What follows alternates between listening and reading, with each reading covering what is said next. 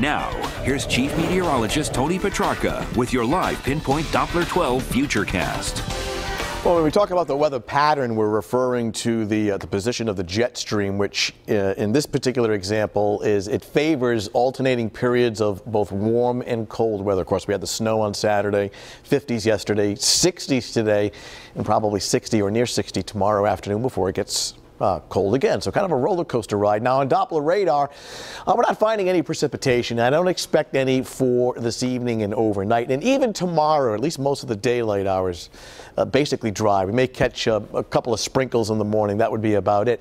Visibility is pretty good in downtown Providence right now, but the humidity has been on the rise. The winds are light, and that's sometimes a recipe for patchy fog, and we'll keep that in the forecast overnight through early tomorrow morning.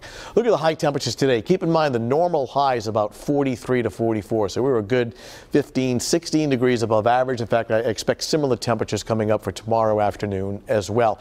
Right now, it's settled back to 39 in Smithfield, upper 30s, low 40s on the South Shore. Newport now coming in at 42 degrees. Satellite photo shows we're still holding on to clear skies for now. A weather system off to our west, combination warm and cold front, will bring extra clouds tomorrow.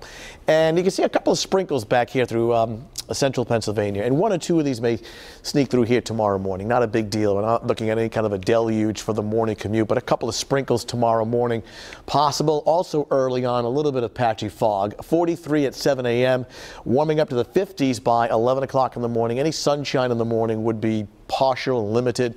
The clouds will eventually take over, especially during the afternoon. Futurecast shows this well. Starting off with the overnight period with clear skies, giving way to some clouds and some overnight fog. We'll put this into motion. Just follow the clock right up in here. Notice 9, 10 o'clock in the morning, cloudy skies are becoming cloudy and little tiny flecks of green. Just real small stuff here. A couple of sprinkles in nearby Connecticut, and one or two may pass through here, all of 10 minutes. Couple of drops on the windshield, kind of a deal. And then by tomorrow afternoon, becoming mostly cloudy, but even with limited sun and extra clouds tomorrow, it will be on the warm side, at least for this time of year. Let me show it to you hour by hour tomorrow afternoon.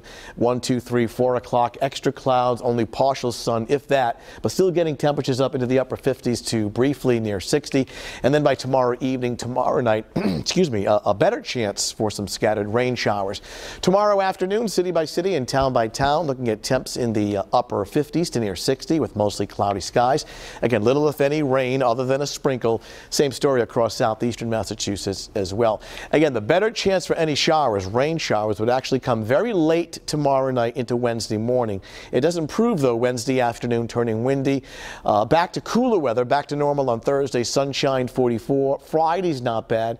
Still seeing signs of unsettled weather for the weekend. I don't necessarily really think that Saturday is a washout. Right now, we're just getting a couple of showers, and it will be in the form of rain showers and not snow, just for the simple fact that temps over the weekend will be in the lower 50s. So as far as bitter cold, snow and ice and, no school, Foster, Gloucester, I don't see that this week.